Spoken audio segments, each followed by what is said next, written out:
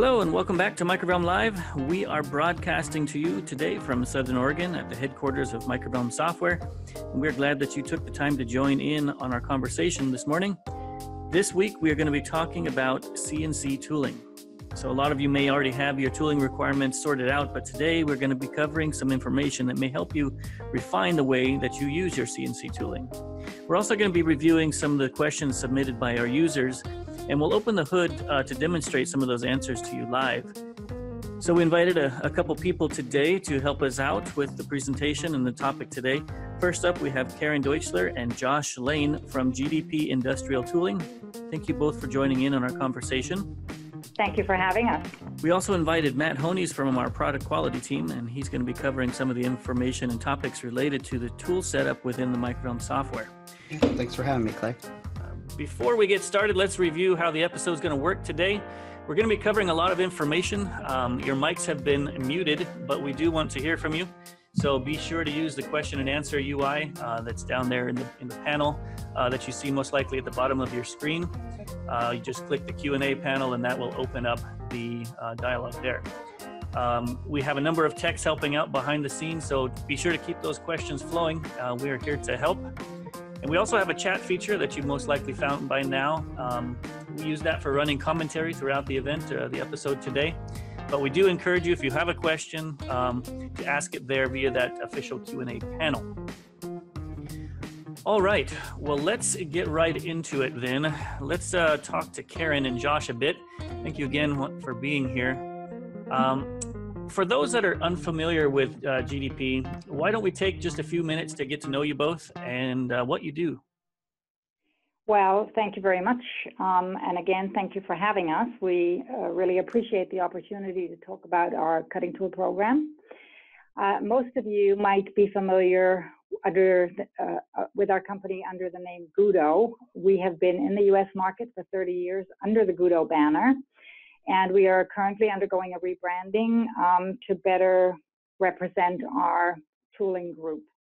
Of course, we continue to have the Gudo circular saw blades and Gudo knives in our program, but the CNC tooling specifically will all be under the GDP tooling brand in the future. So with that, I'd like to share that we've put together a CNC tooling guide, which includes most of the questions that we get day in, day out. And even the well-seasoned woodworker sometimes isn't quite certain what tool to use or what feed rates to run. And so we hope that this tooling guide will be of help to everyone. It's available online, and we're going to cover a little bit of its content here in the next few slides. So with that, let's move on to the next slide, I guess. All right, so solid carbide bits. That's the workhorse of the CNC machine, really. Everybody is using solid carbide router bits of one kind or another. We need to go back one slide. We have, of course, compression bits, upcuts, downcuts, O-flutes, and chip breakers for plywood. And one thing that is important to know when you're ordering a solid carbide bit is to make sure you're getting the right carbide grade for the material that's being machined, because that will make a big difference in tool life. As we see, a lot of people don't realize that there are different carbide grades, and the difference is mainly in the binder that will affect tool life, and it can make the difference between 10 panels or 100 panels. So when purchasing, always make sure that the supplier knows what's being machined. All right. So in the next slides here, we're just going to show some examples of alternative options to machine different materials. Not everything has to be done with a solid carbide bit, nor is it always the most economical tool to machine different materials. So Josh will go over these next few slides. So here you can see that we have multiplex and veneered composite panels. And in this list here, you can see the tools that are most commonly used to machine it. And in the image, you can see how the tool is actually doing the cutting process. And over the next few, we're just going to go over the types of materials just so you can get a gist of general idea of what tools are commonly used for these materials. So like I said, this is multiplex and veneered composite panel. This is phenolic and cement fiberboard, and you can see the common applications that are used with the list of tools here. And then we have plywood with paper laminate, and again, the common tools. And then solid wood, in particular, this would be an oak, and the following tools that is typically used here as well. And lightweight veneered honeycomb panels, and the respective tooling. And of course, one thing that always should be considered is, you know, how much of a specific material are you going to be cutting, whether or not you're going to stick with, for instance, a solid carbide bit, or look for a more appropriate tool to maximize tool life and keep the cost, machining cost down. But this is just to show some examples of different options available. Here we have carbon fiber and wood veneer and particle board. And lastly, we have polyurethane foam with an aluminum laminate. And that's just to kind of show you guys just how many different materials require different types of tooling, and that there is a variety of tooling that can be put into a CNC and not just your typical solid carbide bit. And moving forward, we'll get into the answers to some of the questions that we more commonly receive, and hope to pinpoint the questions that most people have, and hopefully pinpoint the questions that you all have. So get into it. The first topic is a dust nut. Is it effective on your machine? This, it really cannot contribute to the dust nut in itself. It is an all-around, the effect of it is an all-around performance based on a lot of different things. For instance, it is extremely more effective when it is less than 1/4 of an inch from the surface that you're cutting than if it's 1/2 of an inch. That distance right there can greatly impact how effective the dust nut is. In addition, if your dust extraction system is not performing very well, all it's going to do is lift the dust and put it back on the table. So the best way for a dust nut to work is as a complement to your existing dust extraction system. Awesome. Hey, Josh. Yep. Just one of the questions related to that. This is a common thing that our customers have to deal with. So whether that sawdust buildup, like you said, is left over on the table, and they're cutting a different route, or it's, you know, sprayed across and ends up in a groove somewhere, that is a common problem that we have to deal with, or our customers are dealing with. And so this dust nut, how common would you say, or well known would you say, this type of add-on to the collet there, or the dust nut there is? Well, there are numerous tooling companies that are offering one version or another of this dust extraction nut. But, you know, it doesn't, as Josh said, it doesn't always perform the same. It varies by, you know, application. So for that reason alone, we have implemented a demo program where somebody, if they think, you know, if they want to be able to reduce the dust and are not sure they want to spend the money for the dust nut, they can get a demo from us, and we have a small processing fee. I think it's $50 or something, and we send one out so they can test it. If they like it, they send it back and they get a new one. Is this something So, that you see wear and tear on very often, or how often would I need to be purchasing something like this? well, that can wear out. Obviously, it's not designed to last as long as a tool holder will. But you know, it probably, again, it depends on how many machine hours, you know, you're running. But I would say in your average shop, you might have to replace it after a year or so. I see. I mean, ours has a ceramic coating on it, so that does improve the tool life. Well, good. We do have some other questions that are coming in. There's a number of ones that we've prepared for that come in prior to the, you know, during registration time for today's episode. But there are some questions that are rolling in now that maybe we should take just a minute to address here. We've got one from Scott Purdom. It's a pretty basic question. He wants to know if you guys are available in the UK. Is GDP available over there, or is it more of the Gudo line? No, we are. Okay, no, we don't have in the UK. We do not have anyone representing our company. So if anybody in the UK would be interested, they would have to contact us direct. We do export, you know, throughout the world. Not a huge amount of export, but we do export. And so if somebody is interested, they could certainly email us, and we'd be happy to help. Right. Good.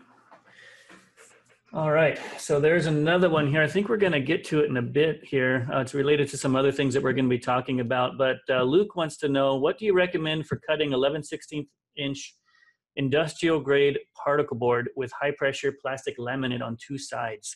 I think we might be covering a little bit of that information, but is there a specific bit that jumps out in your mind in terms of what Well, it always depends, because, you know, our big concern is that we want to provide our customers with the tool that is, first of all, going to give them the finish that they're expecting, as well as, you know, the cost relative to the job at hand. And so if this is an application where he is machining a lot of this material, then I would definitely say a diamond bit would be the solution. If it's the same thickness, if it's, you know, a ton of panels that need to be machined, diamond is going to be your best bet. It's going to be your lowest cost. And, you know, it's going to provide the finish that you're looking for. Right. And so his kind of follow-up question related to that, which maybe he already has the answer based off of how you just responded, but he wants to know about sharpening that bit, and that's not something you would typically do with a diamond, perhaps. Yeah, we do. Well, for instance, we have a variety of diamond tools. So we actually stock that some can be sharpened, some can't. For instance, half-inch bits, we have a disposable half-inch bit, and it could be sharpened once. It doesn't have to be. Sometimes people don't bother to send it back because when you sharpen it, you're losing a little bit of the clearance, so the tool life will be reduced a little bit after sharpening. So we've got the half-inch non-resharpenable. We have a half-inch that can be sharpened about 3 times. Then we have a half-inch with 2 solid opposite shear tips on it. So it doesn't have your typical segmented PCD. It has a solid PCD tip on each wing, and they're positioned on opposite shear so that you get an excellent finish top and bottom when you're routing. And then we also have a 3-flute half-inch bit that it has a segmented design, as well as a 3-flute, although we don't stock that one here, we bring that in from Germany as needed. We have a 3-flute, also solid PCD design, solid PCD tips.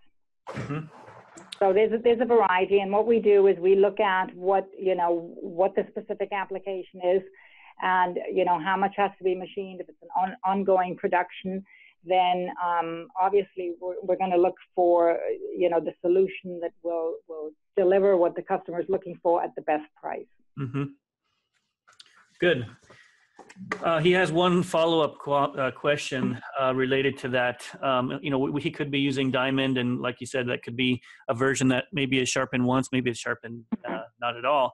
But how many panels do you think that he could get out of that before the quality starts to diminish or degrade? Okay, so that's a good question, because we get that all the time. How many panels can I get out of this tool or that tool? It doesn't matter whether it's carbide or diamond, we get the same question.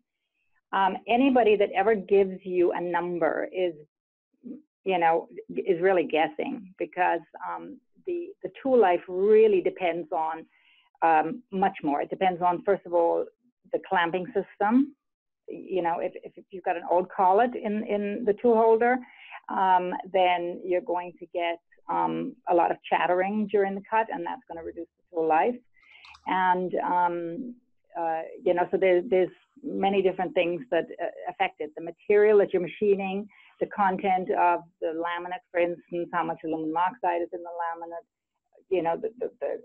There's many, and of course, whether you're running at the right feed rate or not, right chip load. So my answer to that question is always, if you're going to consider a diamond tool, based on what you're getting with a carbide tool right now, because that would be running under the same circumstances, most likely, that the diamond tool would be. If you're getting, let's say, 30 panels with a carbide bit right now, then multiply that by 15 and you wouldn't be disappointed. Okay, so if you can justify the cost of a diamond bit based on achieving 15 times longer tool life than the carbide bit, then you're going to be okay. Great.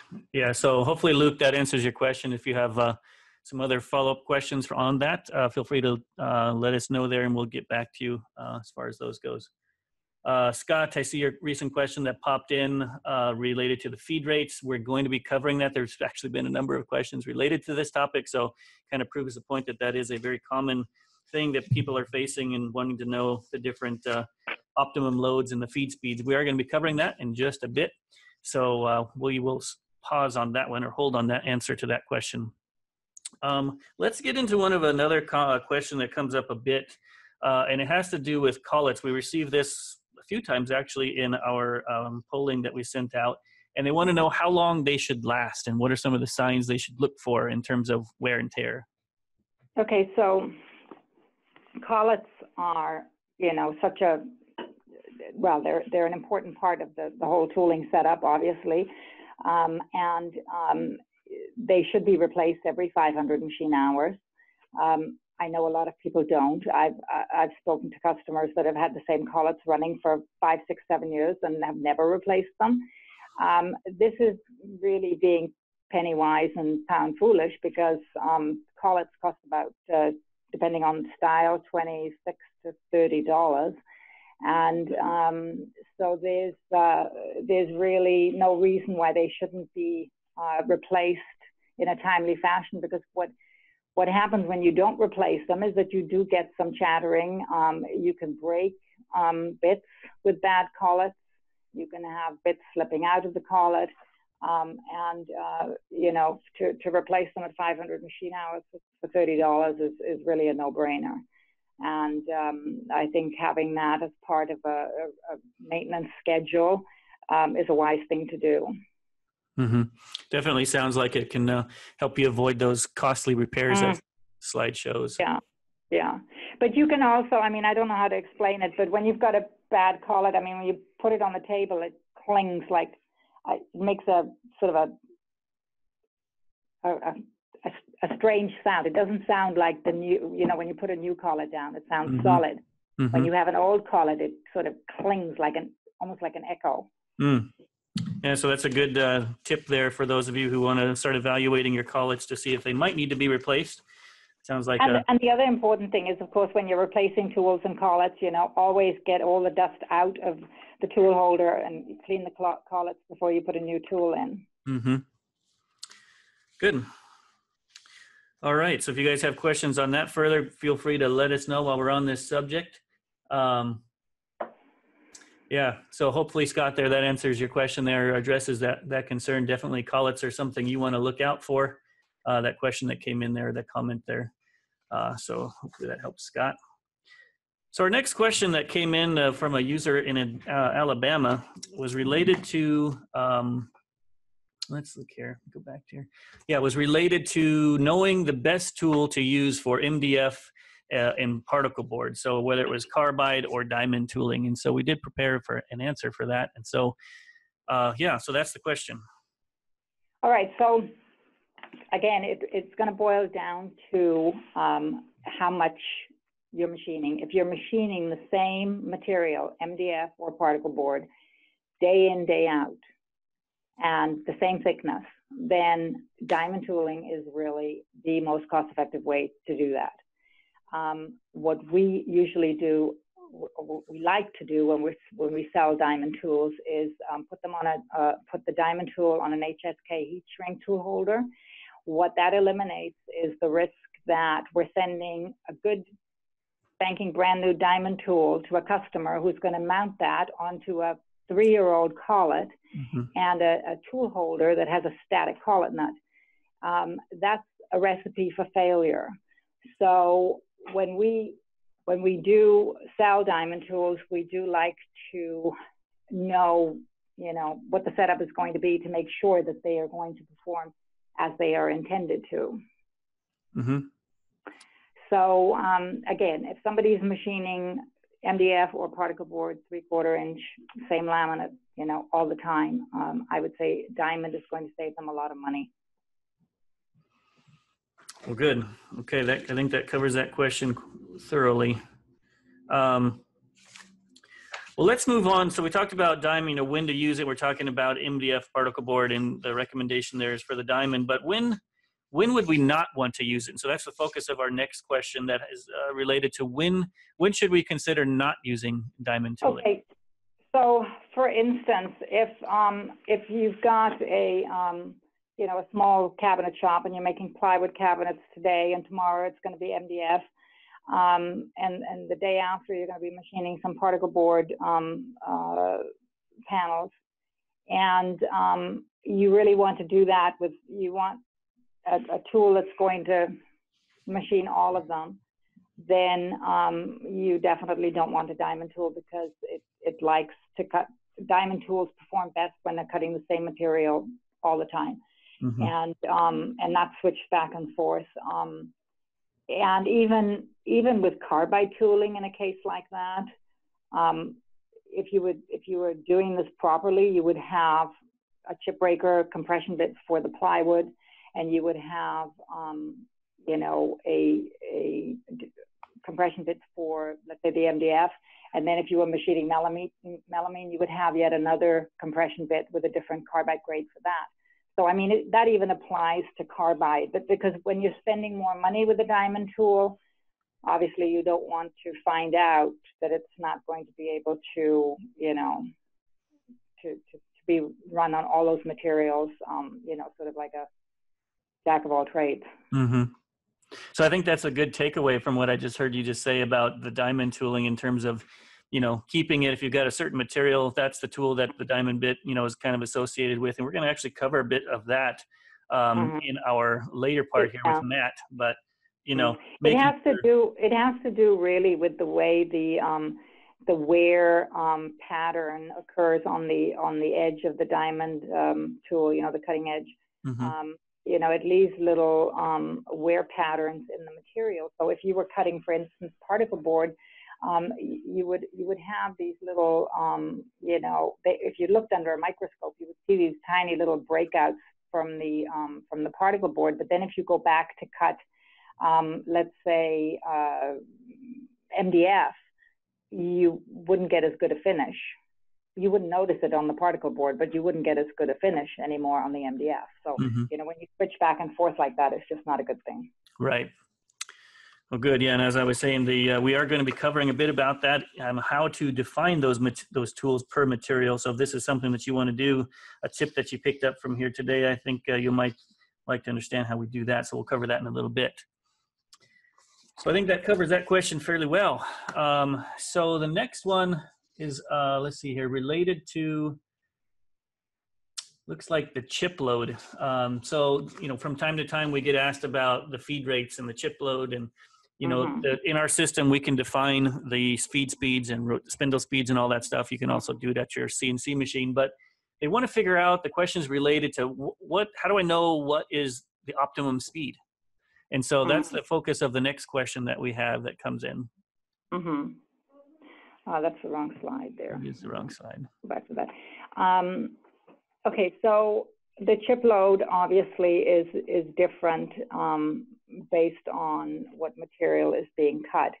And this is a little small print here, but so as you can see, you've got, based on the tool diameter, you would have a different chip load, half an inch diameter and up, you use the same value. But these charts are based on chip load, diameter of the tool, and cutting depth being equal to the diameter, all right? So if you're, for deeper cuts, you're gonna make adjustments to that as shown in this table. And then it's also based on doing a peripheral cut. So when you're doing a parting cut, that you're cutting through the material with material on both sides of the tool, then you're going to reduce that further. Now, there is a, on the next slide, for those of you that are machining, you know, the same material all the time, and that we see that actually a lot, I would say you should follow these instructions here to find your optimum chip load. Okay,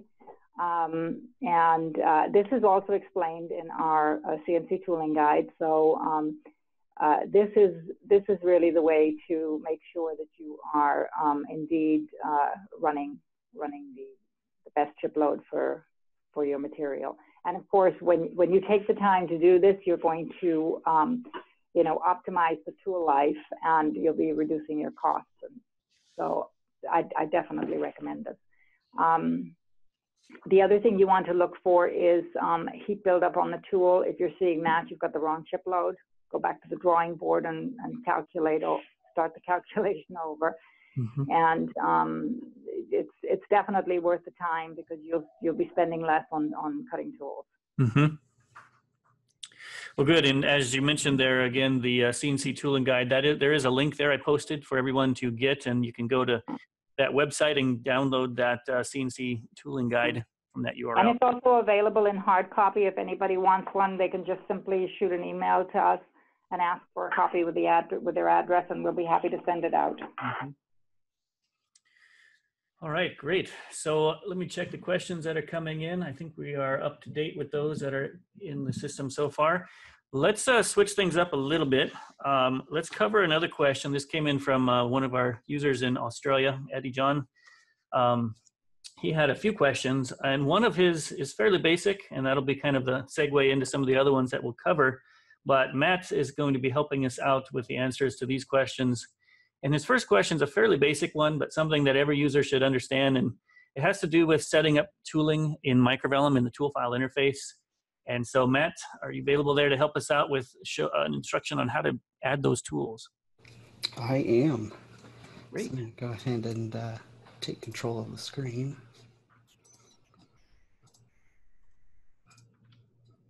Okay. So what we're going to cover today is just a quick explanation of how to add just a basic router to your tool file. So the first step you want to do is you want to obviously open up Toolbox, and then you're going to go into your Toolbox setup and then to your options page. We do this because it's the easiest way to locate your tool file under the machining tab, because we're going to be using both the spreadsheet and the interface.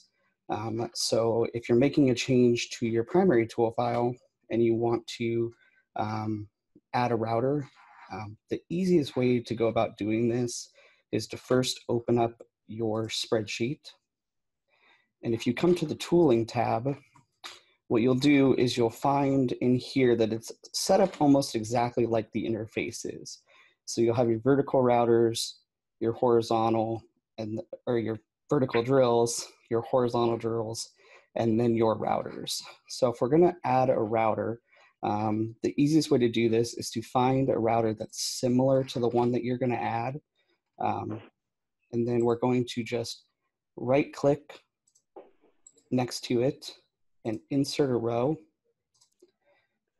And then we're going to copy the row of the tool that you're wanting to copy pretty much.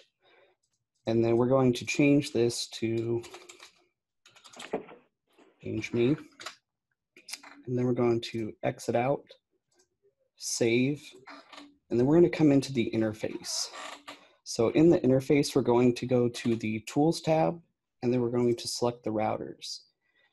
And you'll see in here, we should have one that is now named Change Me. Where did I put it? Oh, here it is, right here.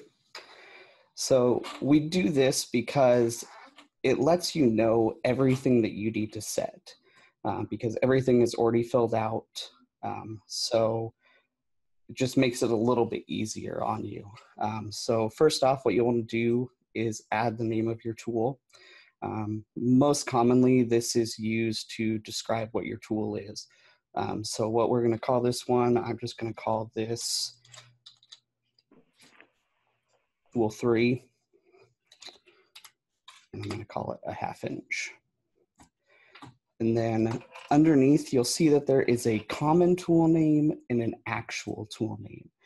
So how to differentiate the two? The common tool name is how Microvellum finds the tool for when you're using it to machine when you're drawing your cabinets.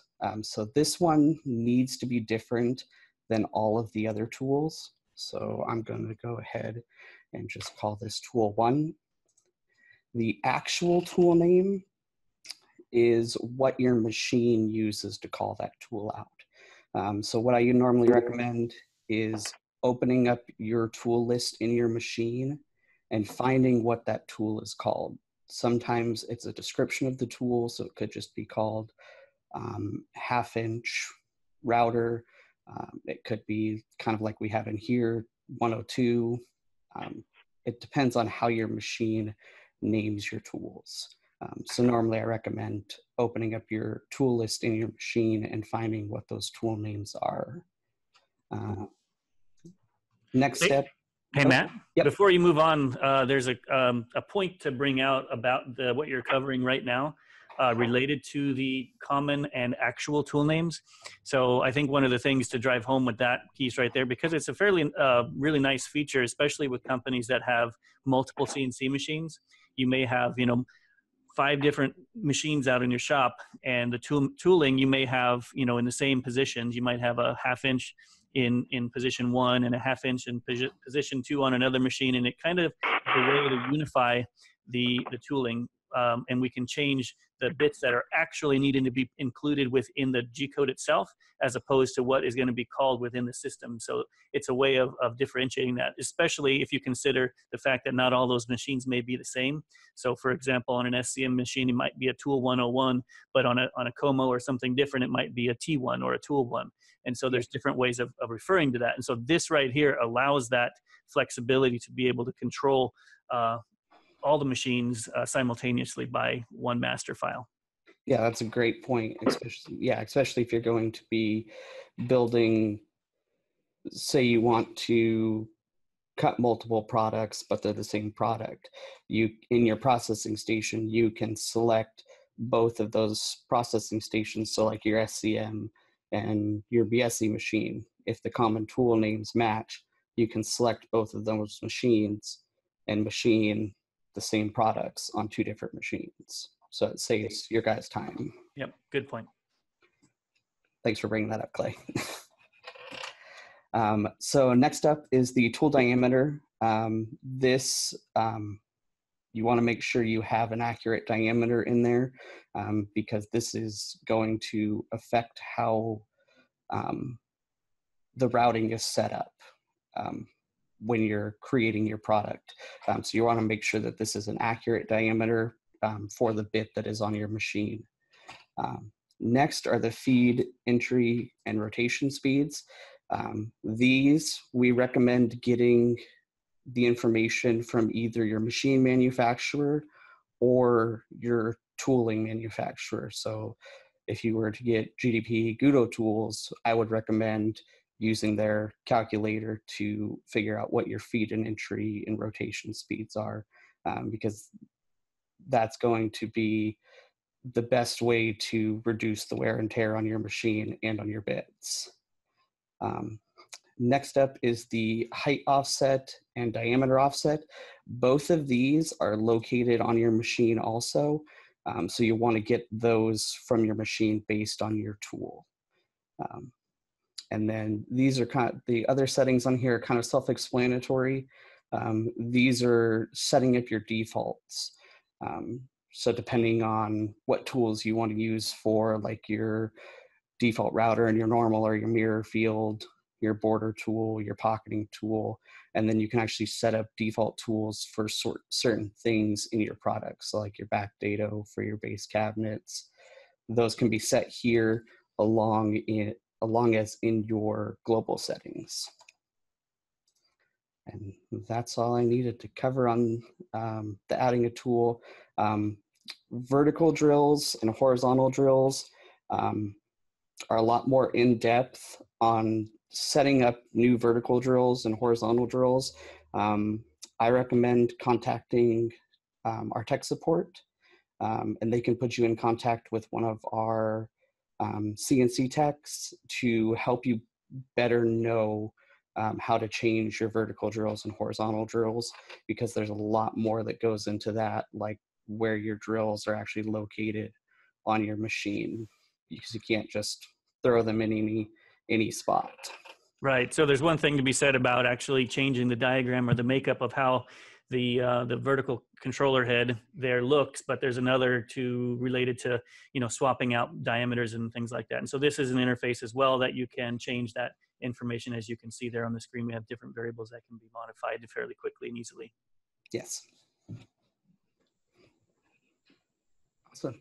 Did you have another question you wanted me to answer? There were a couple more, and this is another one from Eddie John, as well as Linda there at Precision Millwork. She wanted to know about multi-pass tools and how to set that up. Okay. Multi-pass tools are a fun one. So we have 3 different types of multi-tools, or as we call them here, 900 tools.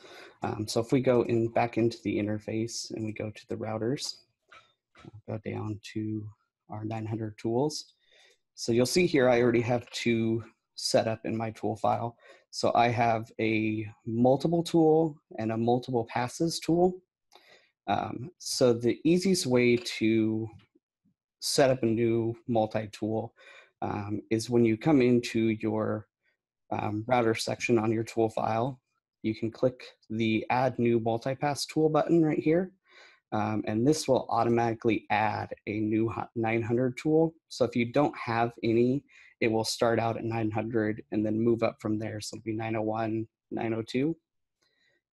But with the multi-pass tools, we have different types. So we have the multiple tool, which allows you to use multiple different tool numbers, default tools on here. So you'll see I'm using my 101, 102, and 101 again.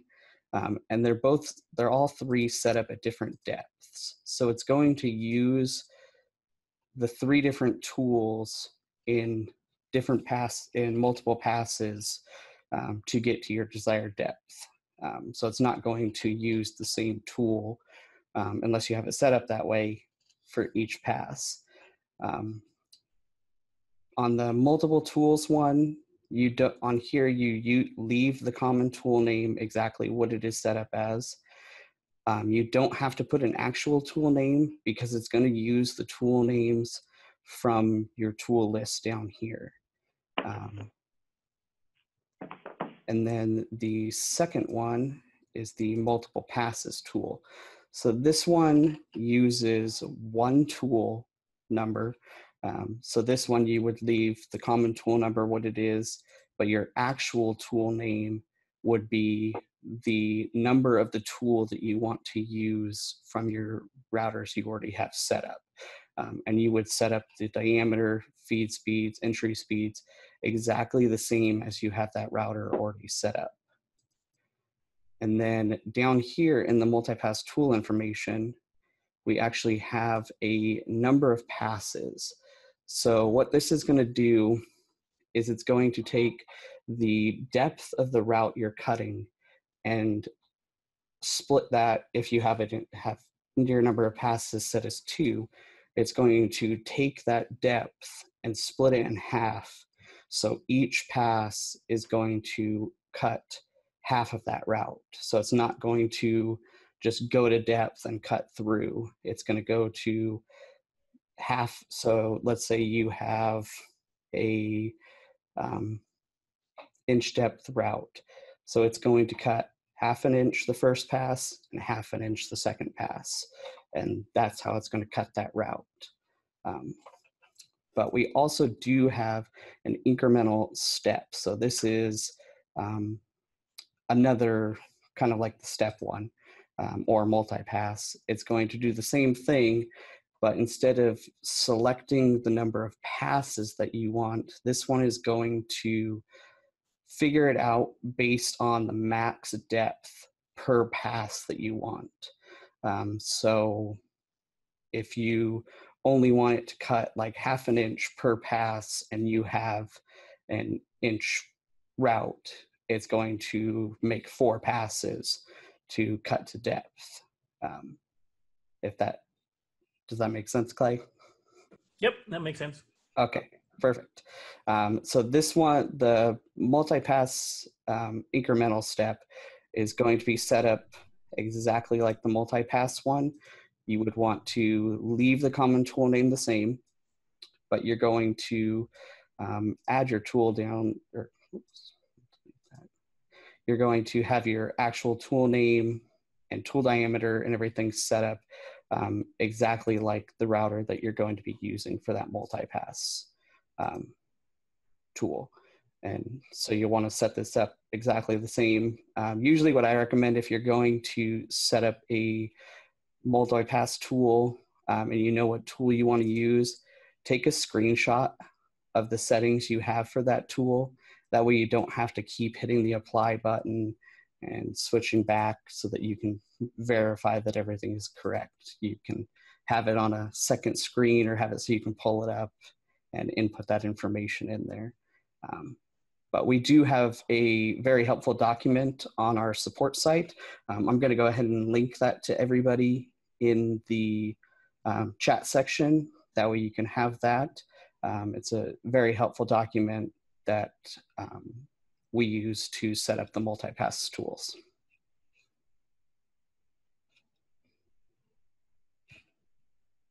All right, great. There's a couple, were you done with this part? Yes. So there was a question here from Justin. Did we touch on the prioritization there in that last UI? The priority settings for the multipass?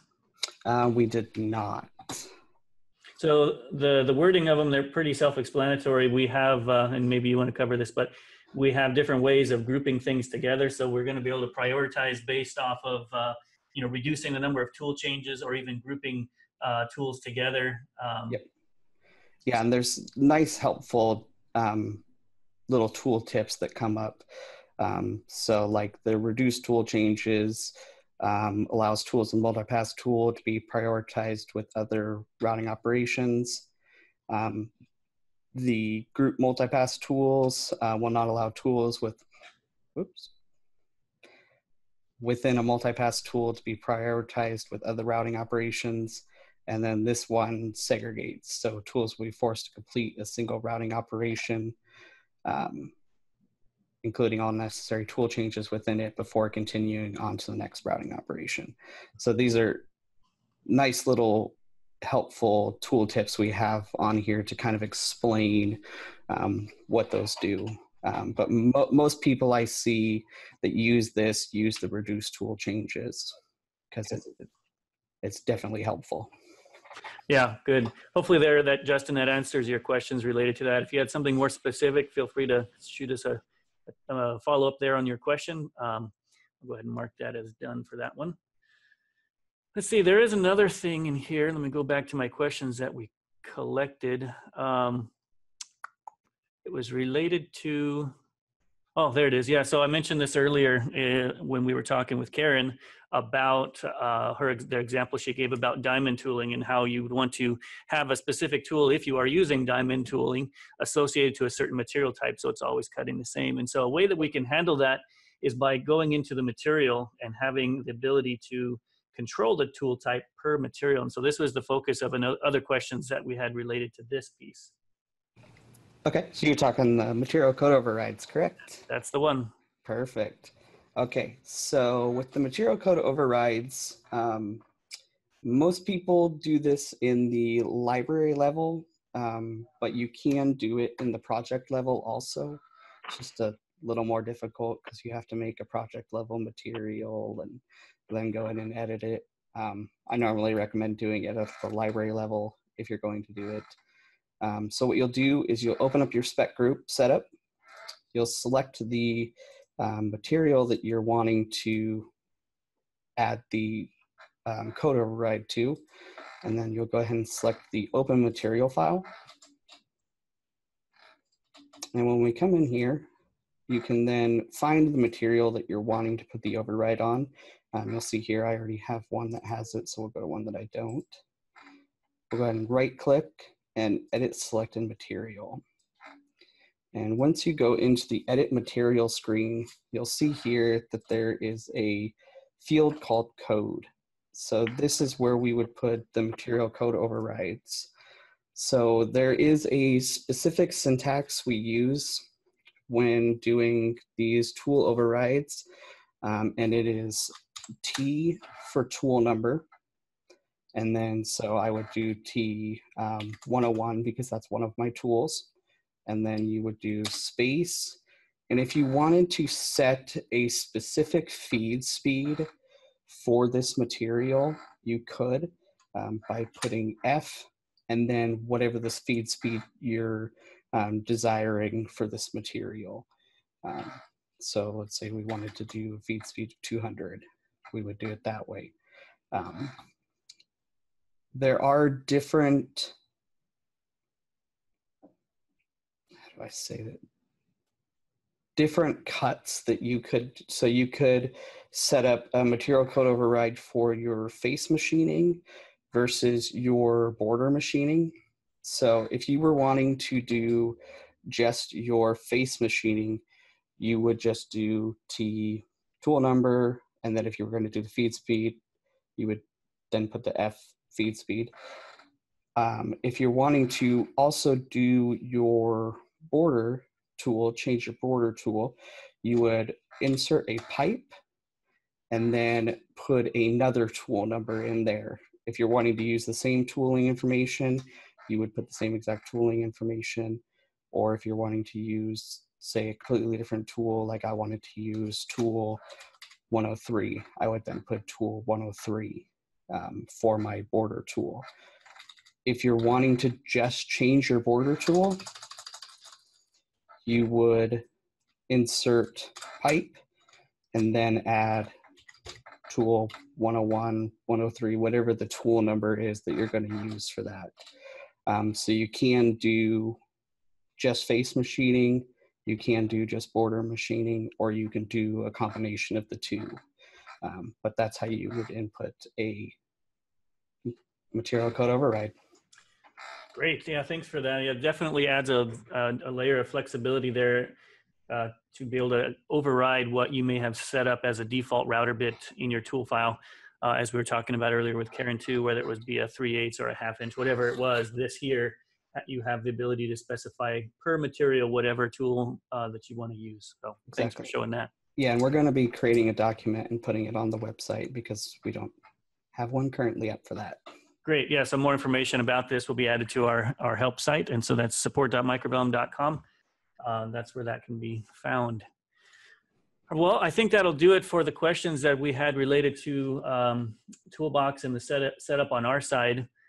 We are a little bit over time, but there was a few things I wanted to get back to with Karin and Josh related to some troubleshooting.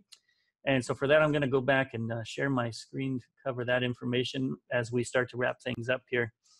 So yeah, there were some questions that we have received about discoloration, tool discoloration, things that they find anomalies on the bits themselves.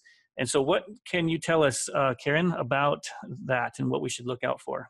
Okay, so again, the main thing with tool discoloration is going to be blue and dark marks from burning. And that's always an indication that you don't have the correct chip load. You're probably feeding too slow. And so that needs to then be looked at, why this is happening. What I've seen actually quite a few times is that somebody, you know, gets a 3-wing compression bit because they think they're going to get a better tool life, but they're feeding, of course, with a 3-wing, you're going to have to be feeding 800 inches and upwards in order not to burn it up. So, you know, there's this fallacy of more wings, better finish, and that's just simply not true. It just gives you faster feed rate capabilities. So anytime there's discoloration, I say go back to the chip load calculator and verify that what's, you know, where you need to be. Mm-hmm. And of course, if you're cutting plywood, you know, now and, you know, the next panel on the table is MDF, you're going to have to adjust the feed rates. Mm-hmm. So always good to keep that in mind. And then the other slide showed the collet marks. I think there was a question on that as well. Yep. What does that mean when you see the collet marks on that shank here that we've got the arrow pointing to? What that means is that there's chattering going on during the cut. When everything is in order, you should not see any marks from the collet on the tool shank. If you see marks like that, you know, probably old collet, you might not have the collet nut torqued correctly. You might have a static collet nut, which really is not the ideal solution. The ball bearing collet nut is a better nut, even though I know there's this sales pitch about a static coated nut. But in my opinion, after 30-something years in this industry, I think that's just a sales pitch. Because I've seen too many tools actually slip out of the collet on these static nuts. Mm-hmm. And another thing that you sometimes will see is when the tool breaks, it usually breaks right below the shank, which you see on this lower image. But sometimes it actually breaks on the shank itself, within the shank area. And that's most often due to incorrect torque. Right. So investment in a torque wrench and a setup fixture and a torque wrench is going to definitely save you money on full bodies. Okay, well, that's great. Great information for everyone to consider related to that. I think that was the last of the questions. There was a few others that came in, but I think we covered them in other areas that we were working with and talking about. And as well, just to highlight once more, that excellent document that is available in PDF form or printed hard copy that you can get from your website. That link is there. If you want to learn more about that, keep a copy on your desk, out at your CNC machine. That's a handy thing to have. So yeah, I think that'll do it for today. We had a little bit of a late start, but we appreciate you guys taking the time to join us. As we wrap up things here, I want to tell you about what's happening next week. We actually have a really nice live episode lined up for you to next week. We're inviting one of our customers on. Is Ben Brower from Stillwater Cabinetry. He's going to be talking to us about his process, how he uses Microvellum within his shop for residential cabinetry. And we're going to talk to Isaac Dale too, one of our account managers. He's going to help lead that conversation, the discussion there with Ben. We're going to get to see some of the projects he's been working on and how he's adapted his Microvellum software to fit his needs there at his shop. this should be a really good event, and we definitely want to encourage you to attend that one if you are evaluating Microvellum or you're just getting started, or perhaps you're just curious about how others are using Microvellum in their shop. That's always a nice one to see as well. So registration for that episode will be available by the end of today. And so that'll about wrap it up for this week, for this week's episode. On behalf of our team here at Microvellum, I'd like to thank each of you for joining us today. And we will catch you next week on our next Microvellum Live episode.